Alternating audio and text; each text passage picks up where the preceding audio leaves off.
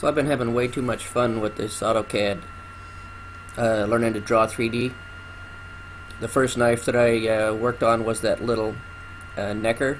Now this is my Skinner, and the thing that I was really wanting to do was to learn how to draw these bevels, because then I could actually submit it to straight to a shop and they could machine the bevel the way I wanted it. Let me change here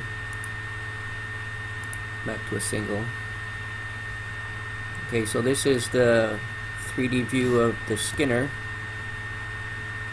You see how it's all cut out? Look at that, sweet. I even put a hollow grind on that one. And you notice that it's thick along the edge. This is a pre-heat treat grind. So I'll leave, that's 30 thousandths thick. I'll leave that on there for heat treat, and then when it comes back, I'll put the final grind on it. Yeah, look at that nice hollow, curved.